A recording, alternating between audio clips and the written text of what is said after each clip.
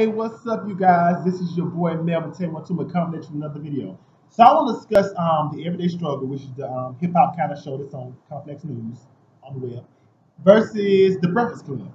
And here's my thing: I look at the everyday struggle versus the Breakfast Club as, if you remember back in the late 90s, early 2000s, it was TRL versus 106TH&PARK. I consider this like TRL versus 106TH&PARK.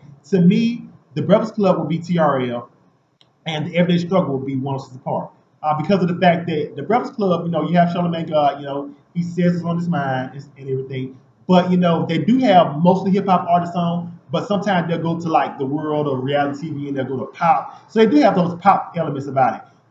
The other day, as I think somebody said, I think it may have been Charlamagne calling Joe Budden's Joe the Journalist.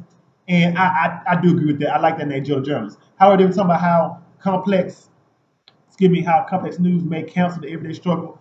I hope that Complex News does not cancel the Everyday Struggle, because to me, it is something that's needed. Because the difference between it and the Breakfast Club is, yes, the Breakfast Club does have hip hop artists on, but the Everyday Struggle breaks down hip hop albums. It breaks down hip hop tier number one, tier number twos, and album sales, and discusses just what the hip hop game means to me.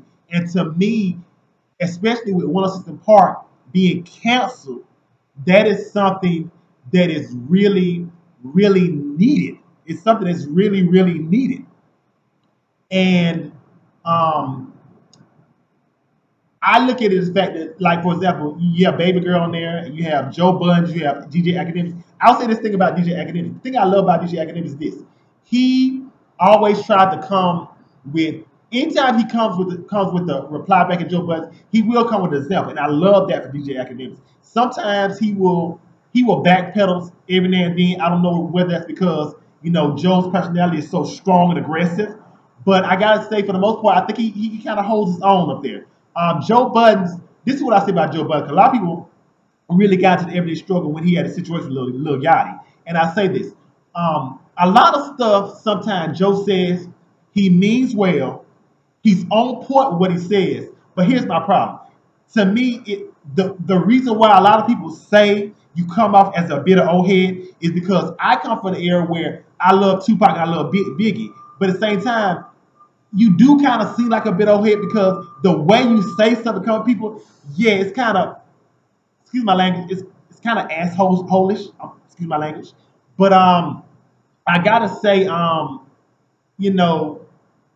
he's doing his thing. It's well meant. I love this show. I can say this: when it comes to Everyday Struggle versus the Breakfast Club, I'm not gonna tell no story. I watch the Breakfast Club because it may be a guest on there I want to see. Because sometimes if it's a guest I don't know I want to see, I'm gonna be honest. I probably skip over and don't watch it.